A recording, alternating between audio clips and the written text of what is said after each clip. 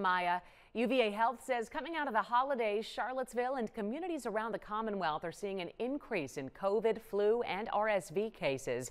Bria Stith takes a look at the spread of these sicknesses.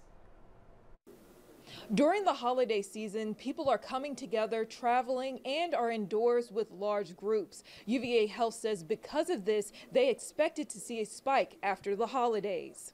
Dr. Kosti Sifri is with UVA Health. He says he's seen an increase in all three respiratory illnesses, especially COVID.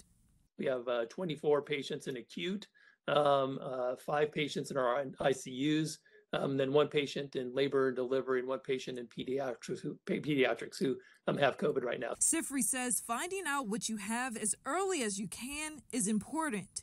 The reason that's important is it can be instructive in sort of the things that one would do in terms of treating a patient. The symptoms for these illnesses can vary. For example, RSV can cause coughing and wheezing. The flu and COVID can come on rapidly with headaches and high fevers. We have therapies for influenza and for COVID, and the earlier that you're on treatment, the better, the more likely that you're going to be able to, have a positive impact in terms of shortening your symptoms and, preventing some of the poor outcomes of those viral infections. UVA Health says if you have risk factors like heart or lung disease, that can increase your chances for complications. If you're having high fevers that aren't breaking, if you're having breathing issues, unrelenting cough, shortness of breath, chest pain, other types of pain or confusion, all of those things would really be important to know, and I think to seek medical care right away. I'm Bria Stith,